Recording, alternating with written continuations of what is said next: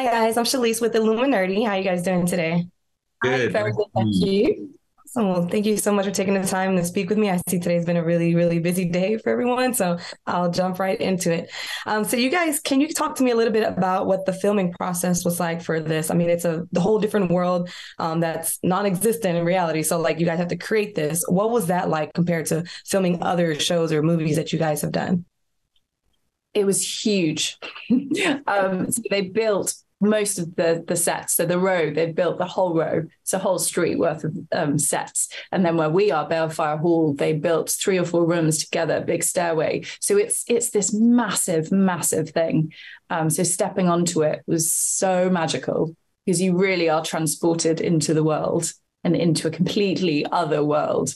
Also, the costumes are huge and beautiful and intricate. And so you really very easily become these characters. Yeah. Artie, Yeah. what was it like? Yeah. It just does all that stuff, does all the work for you. You don't have to imagine being in Balefire Hall, the seat of power in the Burg. They built it, they built the costumes, they built the 20-foot high ceilings, and almost everything was practical. Of course there are CGI elements, but that's what's so impressive. And I think that's what's so lovely and pleasurable to watch about this show is that the prosthetics and all the details they've all been made by incredible craftspeople in Prague. And it's crazy to me that this happens, and that's how TV is made. But it makes me so happy because as an actor, it's a toy box, it's a playground. It's great. Yeah, it's like, so they put in a lot of work to make it as realistic as possible, and it looks great. You would really think that it was a real place. It's kind of like how I used to think Diagon Alley in Harry Potter was a real place. It's just like that. Without any spoilers or anything, was there any particular episode in this series, sorry, not series, in this season that changed your character arc or maybe the path that your character was going on, without any spoilers, of course? Yeah, I mean, I think for us, it really ramps up around episode 5.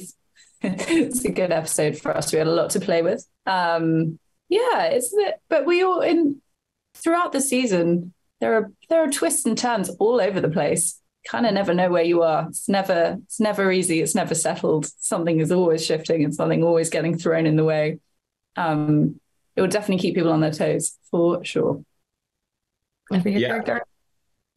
Yeah, every episode is you think it's going one way, and the next episode, especially between Sophie and Jonah, there's a kind of pivot each episode, and so you can never quite anticipate what the next moves are going to be, and I think people are going to enjoy that.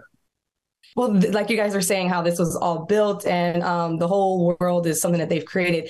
It's a running theme in film and in TV that people take props home, right? Like people take something that they can have a little bit of memorabilia for themselves. Was there anything that you guys have taken from set without incriminating yourself, something minor that you may have wanted to take as a remembrance of the season? It's so sad that you say that because we had to leave because we finished our filming for mine and Caroline's stuff before the pandemic, and we left in a hurry because Prague was literally shutting down. So we didn't have that kind of chance to steal a ring or a neckerchief or and it actually, I just haven't thought of that until you brought that up. It makes me sad because I'd love to have some piece of memorabilia. Maybe we can Future seasons. That's understandable. I actually do have something. It's from, I know, no, but it was from the first season, and actually it was a gift. I didn't steal it, but it was one of the pieces of paper that says Sophie Breakspear. Oh, that's sweet. Oh, okay. Which is really nice because that was a nice moment. Yeah. I've heard that some of the other interviews, they were telling me that a lot of stuff was like wrapped in plastic during COVID. So like they couldn't like just take some of the things. So I was wondering if there was anything that people kind of snuck out. But as you guys said, that this is a show that everyone seems to really, really like. I always look at Rotten Tomatoes audience score because that's the one that matters. That one's at 88% for you guys, which is great. So I was wondering, what can fans expect in the future, apart from this season, other seasons, or maybe any kind of spinoffs? Is there any conversation around that? No, I think that the plan is for it to end on this season. I think they wrap it up pretty nicely. Obviously, you never know, but I think the way they conclude it is pretty final, and that's great for viewers because you're actually watching a full story from start to finish. Yeah. And this is one of those shows that a lot of people, I go to Comic-Con every year. I've been for about 7 years now. And this is one of the shows that allows people to actually have characters that they can dress up as. Have you guys ever went to Comic-Con and dressed up as any of your favorite characters? Or if you guys went, would you love to see people dressed up as you guys? Like, what's that feeling like? I would love that. I would love to see people dressed up as Sophie.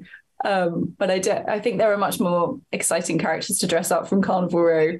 Unfortunately, if I was going to go to Comic-Con and dress up, I would dress up as Vignette, because she looks amazing. I love her costume. Arty, would you dress up as anyone or go as yourself even? I would. No. I love that people do. I find it very trippy if someone just came in dressed as me. In fact, on a slightly side note, I had a stunt double during this season who looked exactly like me and was obviously wearing an exact copy of my costume. And it was like, it took me a few hours. I kept looking at him over the course of the day, being like, how does this work? Are you like, anyway, a lovely Czech man, very, very talented stuntman. Anyway, so I think based on that, I probably wouldn't love seeing multiple versions of myself reflected back at me. But I hope one day to go to Comic-Con and maybe spot a Breakspear in the crowd. We'll speak it into existence. And for my final question in running theme of speaking things into existence, is there any director or actor that you guys would want to work with in your career going forward? Ooh. It's my favorite question to ask everyone because I love speaking things into existence. So you guys can refer back to this and be like, yeah, I made it happen. I love that question. Okay. Are you looking on a wall of movies that you have? Yeah, I'm like, which one? I would love to go back in time and for Peter Jackson to put me in Lord of the Rings, the films. That would be the dream. But also I love Wes Anderson. Let's speak that into reality. Wes, put me in a movie. Yeah. No, I agree with those things. I'd love to work with Luca Guadagnino. That would be an absolute dream. I mean, he makes beautiful, searing films, and I'd love to work with him. And yeah, there's so many actors that I'd love to work with. And they sort of change based, on what I'm watching at the time. But the industry is, is smaller than you think. And so I hope that if I stick at it long enough, I'll get to meet and work with some of those people, a lot of whom I already work with on Carnival Row, like Jared Harris, Simon McBurney, India, and of course, Caroline Ford. So yeah, we're lucky. Well, fingers crossed we'll speak those into existence for you guys. So thank you guys so much for your time. I can't wait to see what you guys do next in your career. And I look forward to everyone seeing the second season. Thank you so much.